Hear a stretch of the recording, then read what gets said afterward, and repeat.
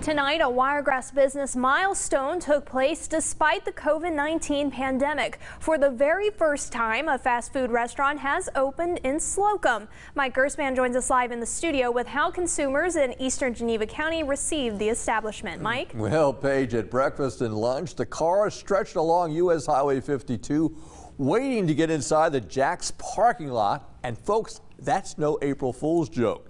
For the very first time in Slocomb's 119-year existence, the town has a fast food chain restaurant.